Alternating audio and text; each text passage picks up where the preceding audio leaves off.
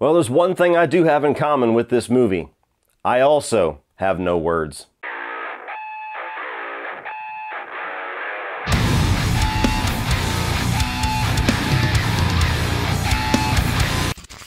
What is up, guys? Welcome to my review of the latest Christmas action film, Silent Night. But perhaps even more notable than having yet another Christmas action film is that we finally have another American action film directed by action legend John Woo, who has not made a movie in America in like 20 years. I think Payback was the last movie that he did, which I'm one of the rare people who actually enjoys that one. So it's been a while. You know, John Woo is somebody that exploded onto the scene with his Hong Kong cinema action films, Hard Boiled probably being the most notable one. Came over into America, got even more popularity over here with things like Broken Arrow, Face Off, which is still my favorite movie of his, and even Mission Impossible 2, which has now kind of regressed into being a movie people mostly lambast and make fun of. But I still have my fun with that one. I still think it's a decent Mission Impossible movie. You know, you speed up through the slow-mo scenes, you can get through it in about 35 minutes. And so this is hopefully his big triumphant return, his reclaiming of the throne of one of the action juggernauts working today. And for those that may not know, my favorite movie of all time is Die Hard. So my favorite movie of all time is a Christmas action film. I loved Violent Night that we got last year. If you want to count things like the original Lethal Weapon, you know, movies that are set on Christmas but don't necessarily have the thematic elements of Christmas woven in, those are classics too.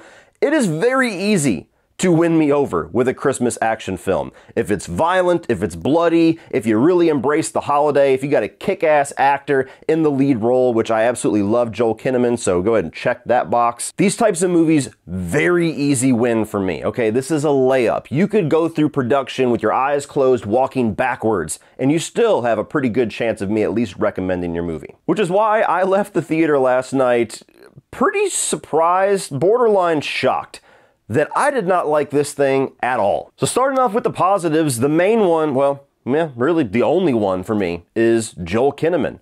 I fucking love this guy. I think he is an awesome actor. I have been a massive fan of his ever since The Killing, which is a really great show you should check out. I think that everything I've seen him do, he has been great in it. Whether the movie is good or not, he is always among the best parts of it. And I just feel so bad for this guy. The luck that he has had, or perhaps just poor choices that he has made as far as his selection of films. Because you got things like the RoboCop remake, which I like, but definitely was not accepted by audiences and was not a success whatsoever. You got Suicide Squad, which was financially successful, but is known as being one of the worst DC films. And then you got the much better one that James Gunn directed that was a financial flop because of COVID and because of the brand recognition from the previous Suicide Squad movie. Everything that this guy does, it seems like just doesn't quite hit the way that I think he deserves. And this is yet another notch on the belt of movies that get a great performance out of Joel Kinnaman that it quite frankly doesn't deserve. This guy is great at showing his emotional depth as an actor. He is great at having like charisma and having some swagger to him and really delivering on good lines of dialogue, especially when it taps into his natural charm. I think that physicality-wise, he's very capable. So when I saw him on the poster of this movie, and that's going to be our lead for this Christmas action film, he was the one thing I was not worried about. And this performance in particular asks a whole lot out of him because his character never utters a single line of dialogue throughout the entire film. And we're going to elaborate a little bit more on that later, but you know, he's essentially shot in the throat in the opening 5 minutes of the film, and now the rest of the film, while he's on this path of revenge, he has to do it silently. He is non-communicative.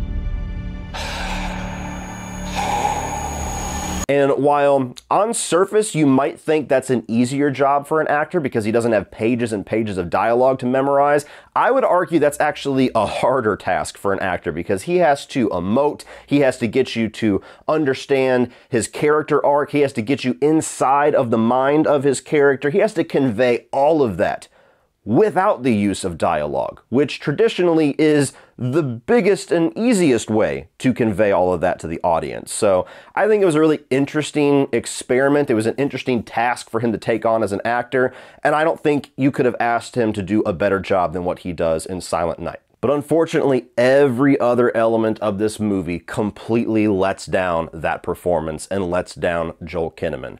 First of all, let's just get the cat out of the bag now. I walked into this knowing that Joel Kinnaman was going to be portraying a silent protagonist, but unfortunately John Woo takes that silent protagonist gimmick and extends it to the rest of the cast of the movie. There's maybe 2 lines of dialogue that are uttered throughout this entire runtime, and there's a radio that gets played at one point. There's a few little spots where people are communicating through text and you get the little visual pop-up bubbles, but there's no dialogue really spoken between any of these characters, which just got awkward and weird and silly and extremely gimmicky when it goes beyond the character that has his throat shot. So when you have Joel Kinnaman's wife, who doesn't speak anything to him in these emotional scenes where any normal person would open their fucking mouth. When you have the character portrayed by Kid Cudi, who is like the good detective that unknowingly kind of teams up with Joel Kinnaman by the end of it to take down the bad guys. He never says a fucking word. Even when he's at work, it's just, it doesn't make any sense. So it goes from something that could have been really interesting to have a protagonist in a revenge action thriller that can't bring forward his emotions and his revenge and his grief with words. He has to do it with physical performance, and it decimates what that potential of that could have been by making it extremely silly and stupid, extending it to the rest of the cast. English, motherfucker, do you speak it? And possibly the worst thing you could have done to complement that is that this is a movie that chooses to really put off the action sequences until the last third of the movie. I mean, when I saw the first action sequence of Silent Night, aside from the opening 2 minutes, I flipped my phone over and I was like, holy fuck. This is an hour into this movie. And don't get me wrong, if you've got compelling characters, if you've got compelling dialogue, if you're doing really good storytelling, you can get away with putting off action to the last act. But this movie doesn't have that because nobody can fucking speak. And so it just wears thin on you immediately. By the first 20 minutes of the movie, it had already ran its course for me. And by then I was like, okay, somebody, please tell me that the other characters are going to start talking, because just sitting around and watching Joel Kinnaman drown himself in a bottle and having these visions of his dead son and looking pissed off, and then you get into the second act of the movie and it's essentially like a training montage where he's shooting at targets and he's marking off dates on the calendar, counting down to when he's going to fuck everybody up. Like, those visuals get so redundant after an hour of them. And one of the most repetitious elements of this movie is this constant reminder that John Woo gives you visually that this guy's son was murdered. And that's, nothing new to this genre. That's actually probably the most common plot point for a revenge thriller, is a guy's child is taken from him. I mean, what better motivation can you have to get the audience on this person's side, no matter how Punisher they go by the end of it? But it doesn't need to remind us every 6 or 7 minutes that this young 4 or 5-year-old boy was shot in his yard. And the amount of times that the movie pauses to show Joel Kinnaman looking off in the distance and seeing some kind of a vision of his son, or looking at a young child and it turns into his son, or he's staring into his kid's room and he sees his son there. Not only does it lose the emotional impact of that for me, but I'm somebody where that is absolutely my biggest fear in life, is the loss of a child. It actually turns the movie into like this misguided, very bleak tone that just sucks any of the enjoyment out of the room, to where I can't even really look forward to the carnage in the third act, because you've just made me soak in the misery of this character and remind me constantly of the death of a child, to where my mood is just destroyed.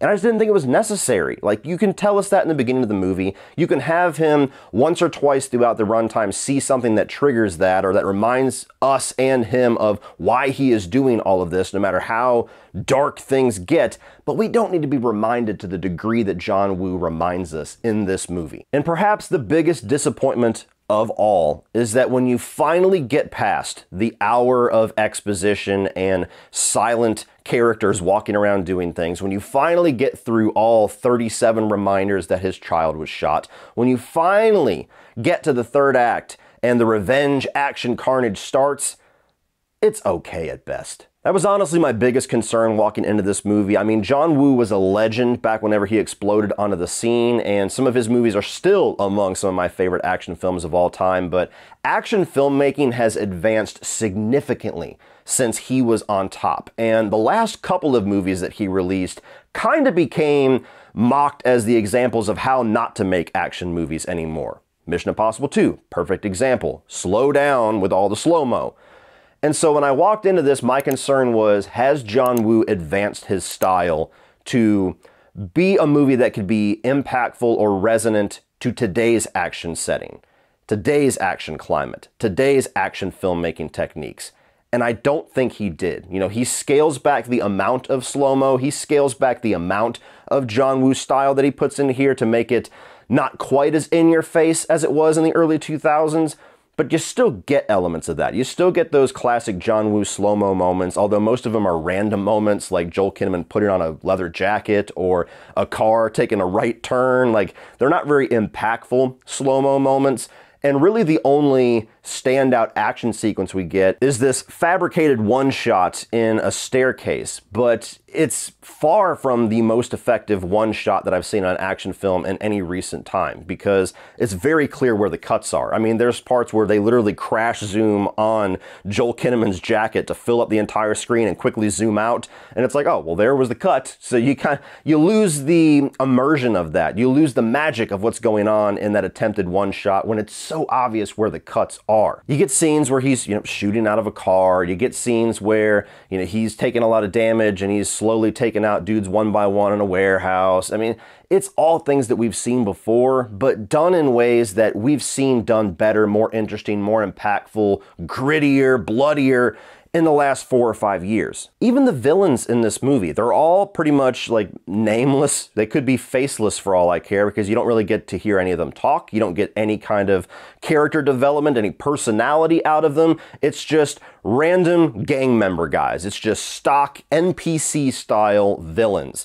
And even the main villain, who we constantly cut back to show that that is the final boss for Joel Kinnaman's character, they do nothing to build this guy up, aside from just him being the one who shoots Joel Kinnaman in the throat in the first 2 minutes of the movie. Beyond that, you don't know why the fuck this guy is the head of the snake, nor do you care. And the only thing that we get out of him is these constant cutbacks to him dancing with this chick in a Santa robe. That's his character development, I guess. And the last thing that I will say is that for this to be a Christmas-themed action film, it barely does anything with the Christmas setting or the Christmas holiday. It's set on Christmas. A year prior, the events that kick off of this movie was on Christmas. You go through the events of the film until the next Christmas, whenever he is going to take his revenge on everybody. That's about it. There's not any kind of Christmas-themed visuals. There's no Christmas-themed kills. There's barely any Christmas music going on. So it just kind of feels like, again, a tacked-on gimmick. You could have set this any time of the year. This movie wouldn't have changed at all. Like, this is the movie that all of the Die Hard is not a Christmas movie crowd tries to convince you that Die Hard is. I could give you 15 different reasons why Die Hard is a Christmas film. Silent Night, that's the movie you're talking about. It's just set on Christmas. So overall, guys, it sucks because I'm a very easy audience for this. I'm the target audience for this, and this was just a gigantic misfire, to put it lightly.